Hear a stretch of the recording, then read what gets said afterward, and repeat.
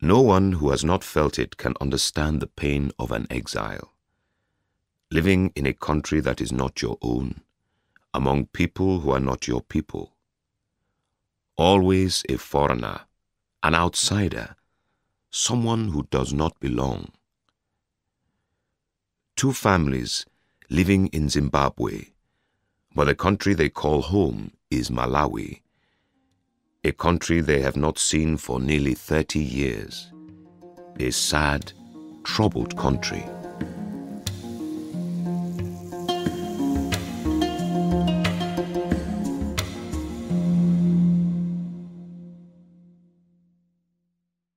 Of course, my father and Uncle Fala had their little disagreements, but they were the usual ones among friends.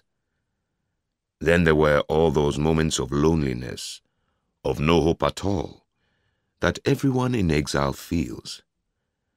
But they always survived, because they missed home so much.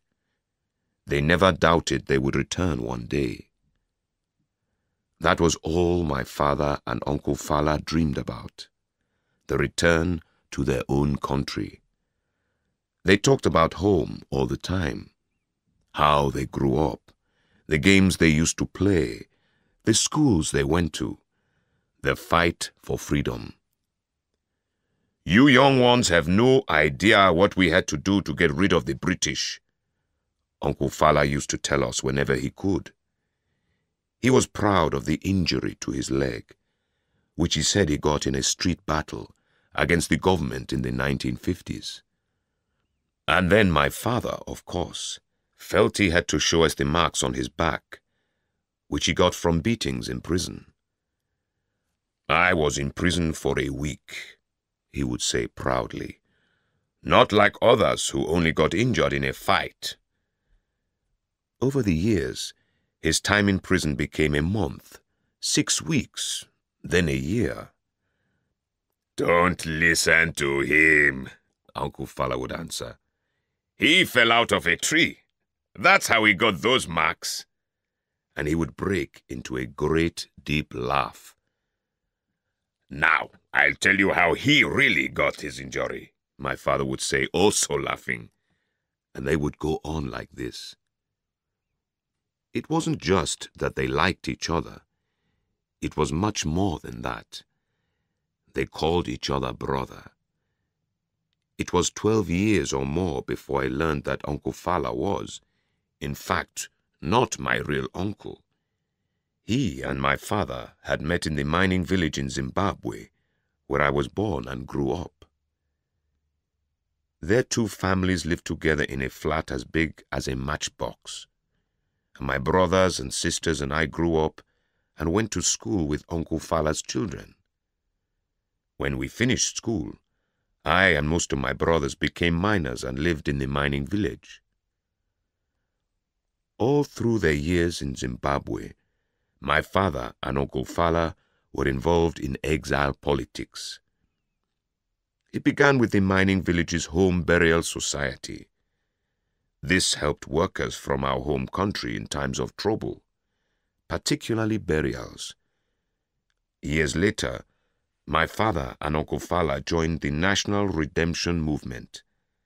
This was an organization of exiles who were against the government back home. When I was a young boy, I sometimes went with my father and Uncle Fala to the beer hall where the movement held its meetings. They were both good organizers and fine speakers. Whenever one of them rose to speak, the hall became silent, and people listened to every word. After they finished speaking, everybody would clap, and I felt so proud of them.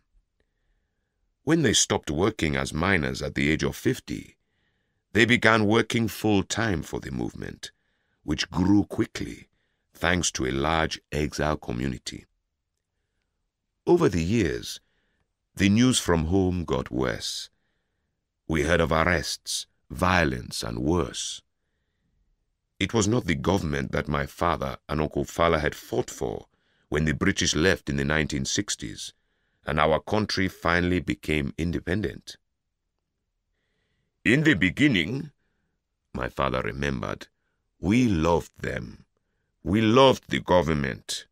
We thought it was ours.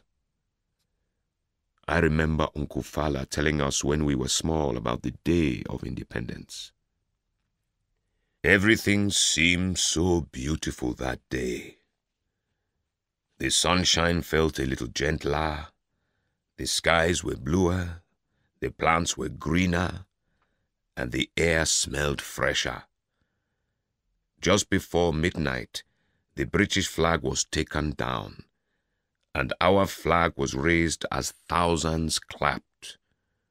We loved every word our leader spoke. We called him the Savior. We thought he would save us.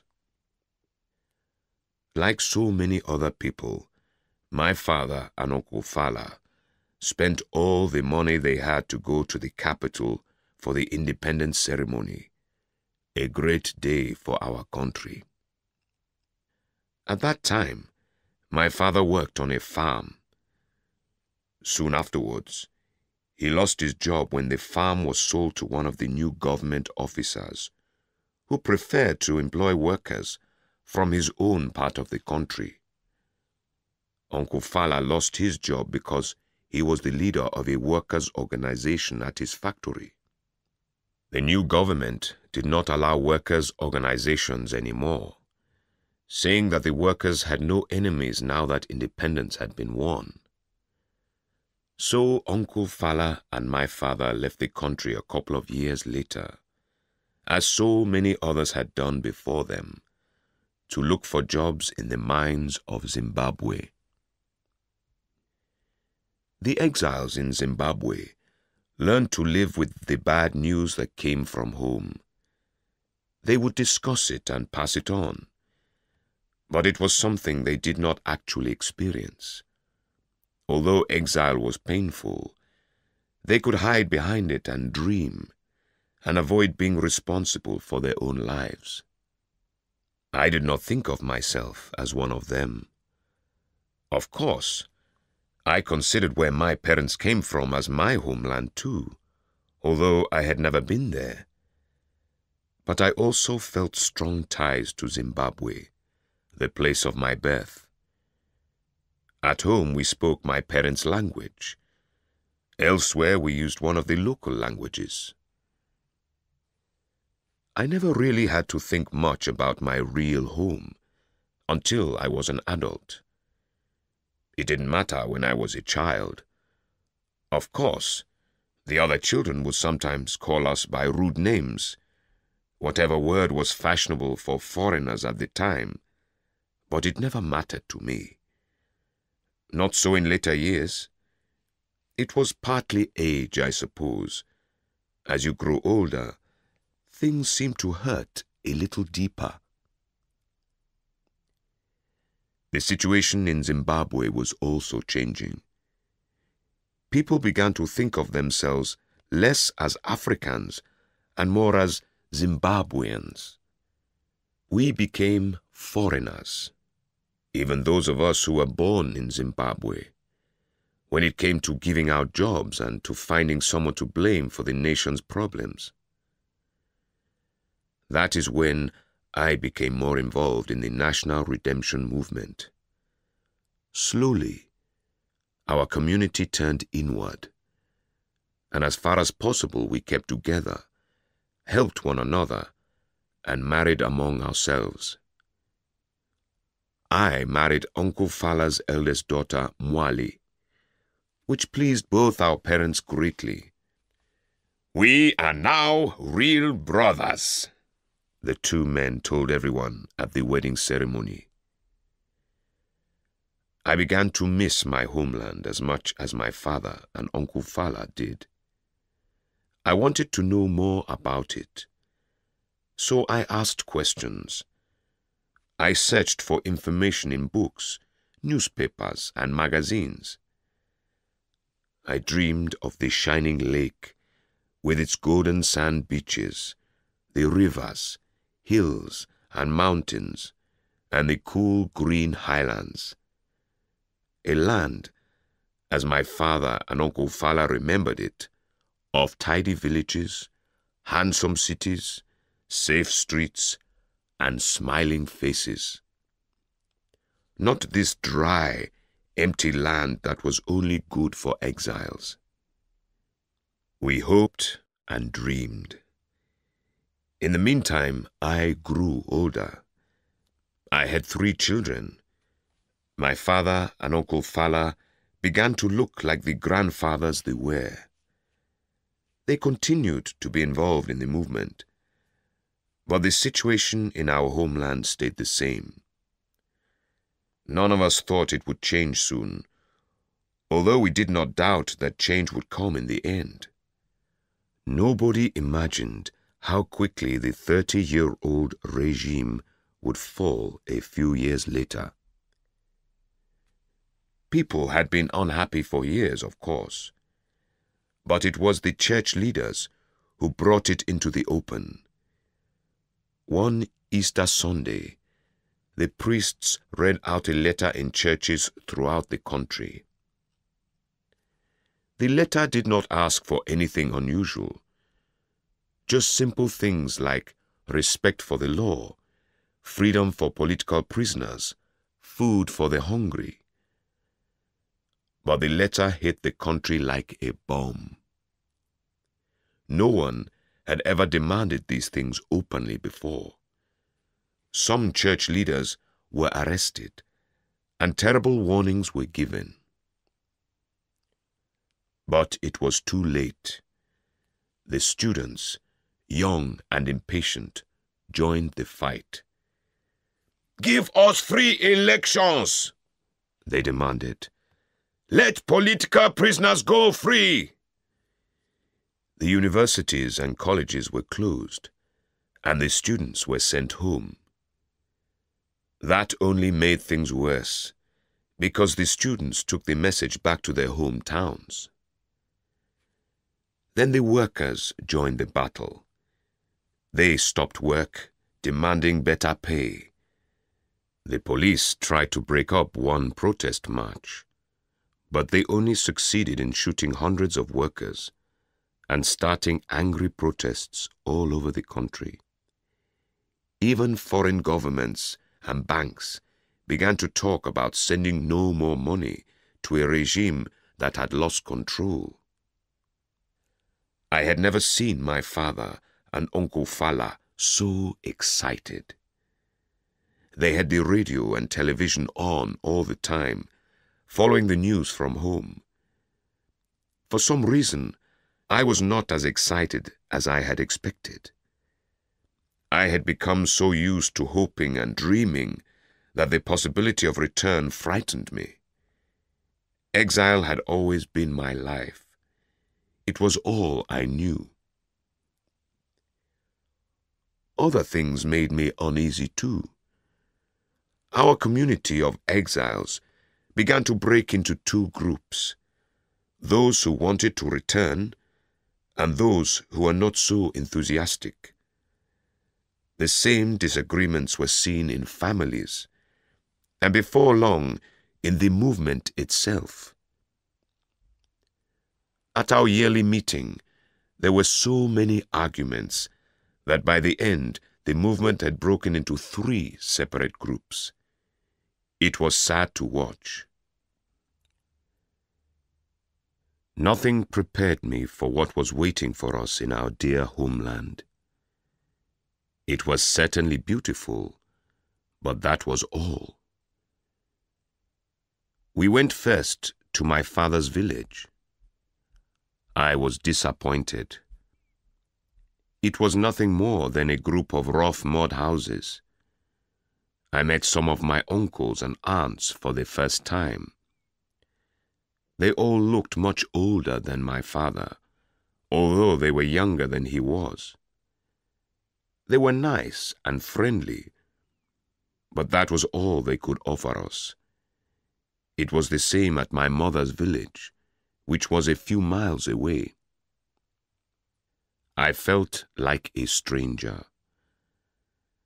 Our relations called us Machona, meaning the long-lost people.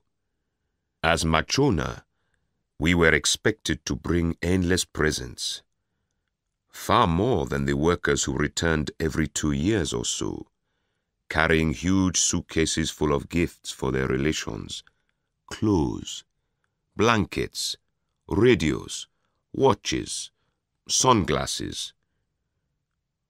For a couple of months, they would live like chiefs. Then, when all their money had gone, they would leave for Zimbabwe once again. But we disappointed our relations. I suspected that this was one of the reasons that my father had not returned for so long. I also began to understand that my own people were no different from the people of Zimbabwe, who had many arguments and fights between their different ethnic groups. We were proud that our community of exiles in the mining village had no silly ethnic arguments of that kind, although we had people who came from different places and ethnic groups in the homeland. My father, for example, was from the south, and Uncle Fala from the north. But back in our own country, I heard the same sad, silly arguments. In fact, it was more serious than that. All our politicians, old and new, seemed to want to make trouble between the different ethnic groups. Perhaps this was because no political party had any real ideas or plans for our country's future. My father, of course, soon got involved in politics. At first, he was busy trying to start a business with the money he had brought back from Zimbabwe. Then someone asked him to be a leader of one of the local parties. He said no at first, but I think that was only because he did not want to seem too enthusiastic. "Well, I have to do what is best for my people," he said in the end. "They need a man of my experience for leadership." It was good for his business. Many of the local businesses here in the South were owned by Northerners, and people were beginning to dislike this more and more. A few weeks later, I went north with my family to visit Uncle Fala. We were well received. Uncle Fala proudly introduced me to his relations. I liked his village better than my father's. The place and the people seemed less miserable. Mwali and I decided to make our home there and start a business. I bought 2 lorries to take fish from the lake to the capital. It would make me a lot of money. My father was not pleased with my plan when I returned for a visit. He said I was turning my back on my people. "But father," I protested, "we're living with Uncle Fala. He's your brother, remember?" "Uncle Fala is all right. It's his people who aren't." "I can't believe you, of all people, saying that." I did not tell Uncle Fala about my father's opinions. He was pleased that we had decided to stay. "You're my favorite son. You've been good to my daughter." Uncle Fala did not have a son. All of his 8 children were girls. Like my father, he had also started a business, which was doing quite well. Before long, he, too, was asked to join a leading local political party. And like his brother, he waited for a while before he agreed. And so, The two most important men in my life became caught in the new politics. Each party tried to organize bigger meetings, bigger marches than the others. No one discussed plans for government. Political prisoners locked up in prison were almost forgotten, except by their mothers. And no party called for national discussions on how to bring good government to our poor, weak, unhappy country. It was difficult not to be part of the noisy business of politics, but I tried to stay out of it. I missed the quieter politics of exile. Here, there was no hoping, no dreaming. It was all rough and real. Too rough, in fact. A couple of months before the elections were held for a new government, violence broke out. It was not clear who started it. Northerners accused Southerners, and Southerners accused Northerners. Both sides chased the foreigners, the outsiders living among them. Church leaders and others blamed the government for making the troubles worse. The government, of course, said that they were not responsible. Our savior, now a very sick old man, said the violence proved he was right. It showed that party politics and elections were as foreign to the country as winter. One morning, we were woken by a noise like a bomb exploding. We looked out of the window. My lorries were on fire. We all knew why. But we blamed thieves for it. It was less painful that way. We were trying to keep the hopes and dreams of exile alive. But we could not hide from the real world any longer. That evening, Uncle Fala spoke what was on our minds. "You're not safe here. Maybe you should go home." "I thought I was home," I said, more in sadness than in anger. "So did I. This isn't the country your father and I left 30 years ago.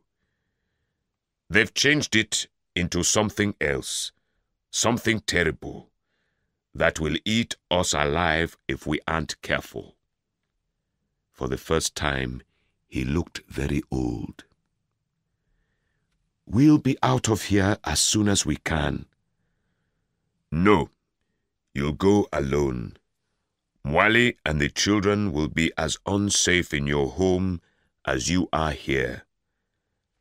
"But I can't leave my family behind." "It's for their own good and for your own good too," he said sadly.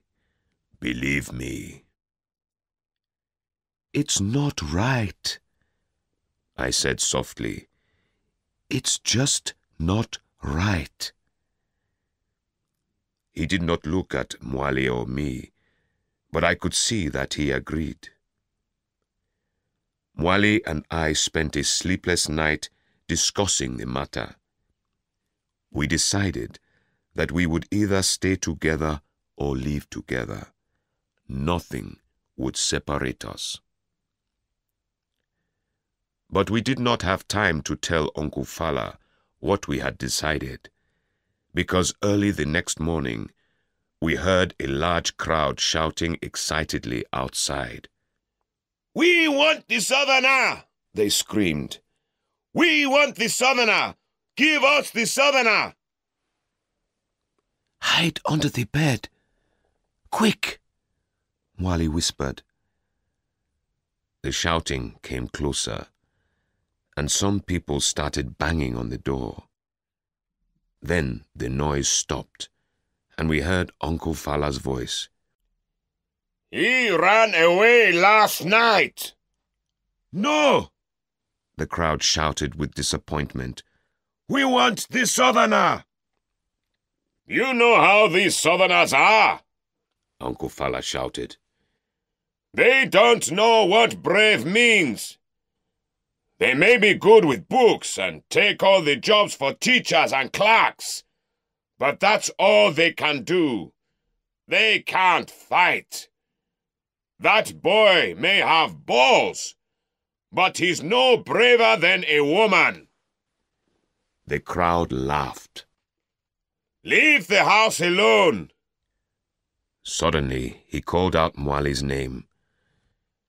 Come and tell these brave sons of the north where your useless husband is. I could not believe what he was saying. Had he gone crazy? What should I do?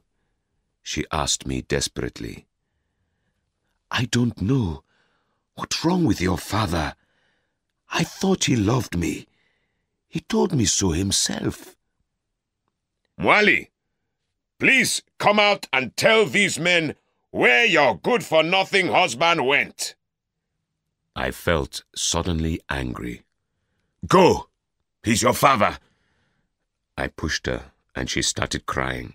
Go, I said! Don't scream! They'll hear you! She tried to get herself under control. Please stay where you are. Don't move, she said, as she went unwillingly to the door. See? She's crying, Uncle Fala said when she came out. I told her not to marry a southerner. The crowd began to go away, still shouting about southerners. Moments later, Mwali returned, looking both shaken and thankful. I stayed indoors the whole day. Later, Uncle Fala came to me. I could see the unhappiness on his face. I'm sorry I had to say all those things. So you didn't mean it? I said coldly. Of course not. He was trying not to cry. That was the only way I could save you. By talking their kind of language. You will always be my favorite son, no matter what. I do not know how long we sat there, staring at the walls. We all wished to be back in the old days of exile. I escaped that night, and my people were thankful to see me safe. I always told you that northerners are cruel and wild, my father said. I could not remember him ever saying that. But I did not feel like arguing with him. I just wanted to sleep and dream of the simpler days of exile. The elections were held on time. The old governing party just managed to win. But the other political parties refused to accept the results and did not recognize the government. While this argument went on, the army appeared on the streets, and the frightened country became calm.